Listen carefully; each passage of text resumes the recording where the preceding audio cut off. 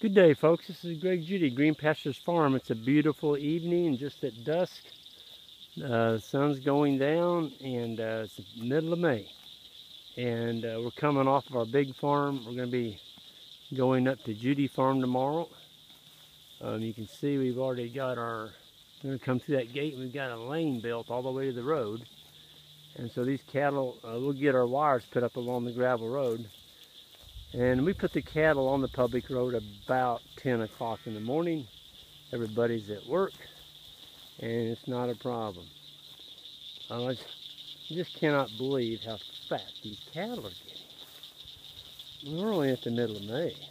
This is a grass-fed steer. He's starting to shed it on his butt. His neck's already clean. Look at the gut on that animal. He's fat. It's just grass, Greg, but everybody says, oh, you can't get them fat on grass. You got to have all this grain. Well, no, you don't. They're herbivores. That's what they're designed to do, is eat grass. And they do a really good job of eating grass and getting fat and making us a good living on the land. I was going to cover a little bit about body condition score tonight. This cow here, she's got a calf on her. You can't see any bone anywhere, okay? And going into the winter time, we typically keep our animals at about a 7 around November, and they'll exit the winter about a 5. They'll actually lose about two conditions. You little booger, what do you want? He's coming up here checking me out. But we've basically, you know, if you can get your cows fat before they calve, a body condition score of, 6, 6.5, it's 93 to 95% breed back. If your cow's at a 4.5 to 5 when she calves, drops down to like 67% breed back. So you want to get your animals fat, okay? Well, like that one.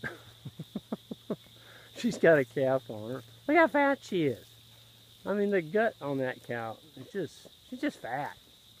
Yeah, she's shaking her head. Yes, I'm fat. Yeah, I'm fat. Yeah, you are. You're fat. I love fat cows. I love this about the mob.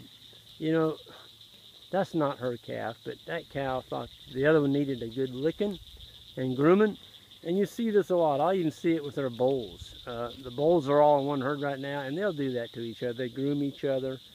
They're really docile animals, and our animals are all very docile. As you can see by this youngster. What are you doing?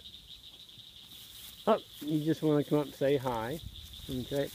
But there's about 320 head on this ridge. Everything's kind of settling in for the night. They're all full. Oh, I got to show you this. Those y'all got vertigo, I'm sorry, but I got to show you this bull calf.